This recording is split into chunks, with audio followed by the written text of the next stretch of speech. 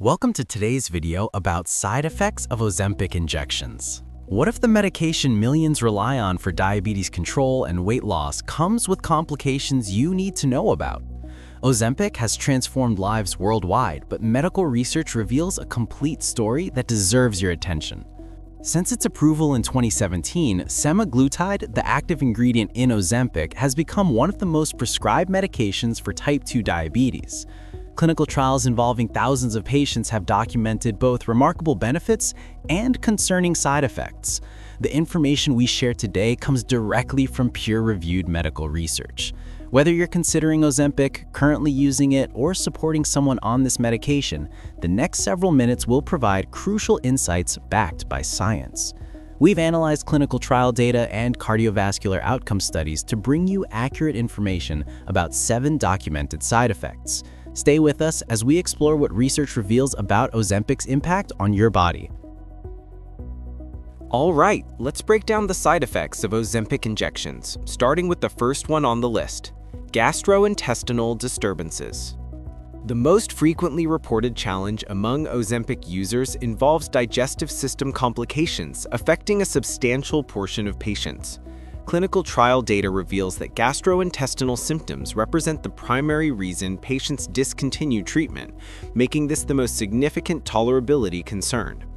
Nausea affects approximately 1 in 5 patients taking Ozempic, according to clinical trials. Research published in peer-reviewed medical journals shows this symptom typically emerges during initial treatment or dose increases. The nausea occurs because semaglutide slows gastric emptying, meaning food remains in your stomach longer than usual, creating feelings of fullness but also discomfort for many users. Vomiting presents another concern, affecting nearly 1 in 10 patients in clinical trials. This side effect proves particularly problematic during dose escalation periods, when physicians increase medication strength. The slow digestion and increased pressure in the abdominal area contribute to these episodes. Diarrhea and constipation affect similar proportions of patients, creating an interesting paradox where different individuals experience opposite digestive responses. Clinical data indicates both conditions impact roughly 1 in 12 patients. The explanation lies in how semaglutide affects gut motility differently based on individual physiology and existing digestive health. Research from the SUSTAIN and PIONEER clinical trial programs shows that gastrointestinal disorders were reported in approximately 40% of patients receiving semaglutide compared to 22 to 25% receiving placebo. Most symptoms occur during treatment initiation and dose escalation periods. The encouraging news from long-term studies indicates these symptoms often diminish over time as the body adjusts, though some patients experience persistent digestive issues throughout treatment, requiring dose adjustments or discontinuation. Next, side effect 2: thyroid concerns. A serious warning appears on every Ozempic prescription due to findings from animal studies that raised concerns about potential thyroid tumors. This discovery has resulted in specific contraindications for certain patient populations and continues to influence prescribing decisions. Preclinical research involving rodents demonstrated dose-dependent increases in thyroid C-cell tumors when animals received semaglutide. Studies in mice and rats showed increased incidence of thyroid C-cell adenomas and carcinomas after lifetime exposure at clinically relevant doses. These tumors included medullary thyroid carcinoma, a rare but serious form of thyroid cancer originating from parafollicular C-cells. The critical question centers on whether these animal findings translate to human risk. Humans possess significantly fewer thyroid C-cells than rodents, and human C-cells have much lower expression of GLP-1 receptors. This biological difference suggests the mechanism triggering tumor development in animals may not function identically in people. However, regulatory agencies maintain cautious approaches given the serious nature of thyroid cancer. Current medical guidelines explicitly contraindicate Ozempic for individuals with personal or family history of medullary thyroid carcinoma or patients with multiple endocrine neoplasia syndrome type 2. These populations face theoretical increased risk based on animal data and underlying genetic predispositions. Post-marketing surveillance involving tens of thousands of human patients has not demonstrated the same thyroid tumor patterns observed in animal studies. A 2024 systematic review found thyroid cancer incidence in semaglutide users was less than 1%, suggesting no significant risk increase in general populations. Nevertheless, patients should remain vigilant for symptoms including neck lumps, persistent hoarseness, difficulty swallowing, or shortness of breath, which require immediate medical evaluation. Next, side effect 3, hypoglycemia risk. Blood sugar levels dropping dangerously low represents a critical consideration, particularly when Ozempic combines with other diabetes medications. Understanding this risk helps patients recognize symptoms early and take appropriate action. Hypoglycemia, defined as blood glucose below 70 milligrams per deciliter, produces symptoms ranging from shakiness and sweating to confusion and loss of consciousness. Clinical trials demonstrated that Ozempic alone rarely causes hypoglycemia when used as monotherapy for type 2 diabetes. Patients using only Ozempic experienced hypoglycemic episodes at rates similar to placebo groups, indicating minimal standalone risk. The situation changes dramatically with combination therapy. Studies show that when Ozempic combines with insulin or sulfonylureas, hypoglycemia rates increase substantially compared to Ozempic alone. This occurs because multiple medications simultaneously lowering blood sugar create additive effects that can push glucose levels too low. The mechanism involves how different diabetes medications work. Ozempic enhances insulin secretion in a glucose-dependent manner, stimulating insulin release primarily when blood sugar is elevated. However, when combined with medications that stimulate insulin release regardless of glucose levels, the combined effect can overpower natural regulation systems. Medical guidelines derived from clinical research typically recommend reducing doses of existing diabetes medications when initiating Ozempic therapy. Insulin doses often require reduction by 10 to 20% to prevent hypoglycemia. Regular blood glucose monitoring becomes essential for patients on combination therapy, with recommendations to check before meals, before bed, and whenever symptoms suggest low glucose. Clinical trial data shows severe hypoglycemia episodes were infrequent at less than 0.3 episodes per 100 patient years when patients were not receiving concomitant sulfonylurea or insulin, but rates increased significantly with combination therapy. Next, side effect 4, gallbladder complications. Analyzing clinical trial data revealed increased rates of gallbladder-related problems among Ozempic users, a finding that initially surprised researchers, but subsequent investigation has clarified the underlying mechanisms. Clinical trials showed cholelithiasis, the medical term for gallstones, was reported in 1.5% of patients treated with Ozempic 0.5 mg and 0.4% treated with 1 mg, compared to 0% of placebo patients. A 2022 systematic review and meta-analysis published in JAMA Internal Medicine examined 76 randomized clinical trials involving over 100,000 patients and found GLP-1 receptor agonists were associated with increased risk of gallbladder and biliary diseases. The connection stems from rapid weight loss, a common outcome of treatment. When people lose weight quickly, the liver secretes extra cholesterol into bile, disrupting the delicate balance of bile components. This cholesterol can crystallize and form gallstones. Additionally, GLP-1 medications slow digestion and may reduce gallbladder motility, causing bile to sit longer and become more concentrated. Cholecystitis, or gallbladder inflammation, represents another documented complication. When gallstones block the cystic duct, bile accumulates, triggering inflammation that causes severe upper abdominal pain, fever, and nausea. Clinical trials noted that 90% of patients reporting cholelithiasis coded it as a serious event, requiring cholecystectomy, surgical gallbladder removal.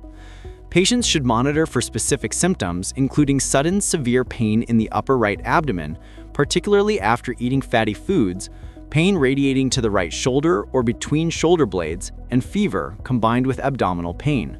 These symptoms warrant immediate medical attention, as gallbladder complications can progress to serious conditions requiring emergency intervention. Next, side effect 5, diabetic retinopathy complications. The SUSTAIN-6 cardiovascular outcomes trial revealed an unexpected finding regarding vision health that has important implications for patients with pre-existing diabetic eye disease. This discovery highlighted the importance of comprehensive patient screening before treatment initiation. In this 2-year trial involving over 3,000 patients with type 2 diabetes and high cardiovascular risk, diabetic retinopathy complications occurred in 3% of patients in the semaglutide group compared to 1.8% in the placebo group, representing a statistically significant 76% increase in hazard ratio. Complications included vitreous hemorrhage, diabetes-related blindness, and conditions requiring treatment with intravitreal agents or photocoagulation. Further analysis revealed patients who developed retinopathy complications had distinct characteristics.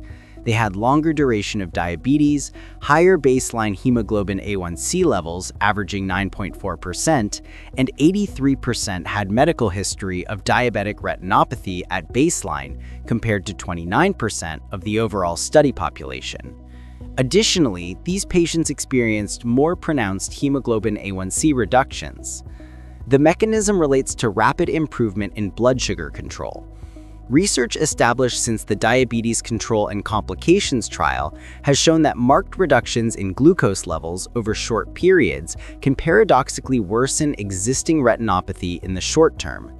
This occurs because sudden changes in blood sugar levels affect retinal blood vessel structural integrity. Medical guidelines now emphasize comprehensive eye examinations before starting Ozempic, especially for patients with known diabetic-related eye disease. Those with significant pre-existing retinopathy may require more frequent monitoring during the first year of treatment. Symptoms requiring immediate attention include sudden vision changes, floating spots, flashes of light, or dark areas in visual fields, indicating potential retinal detachment or hemorrhage. Next, side effect 6, pancreatitis.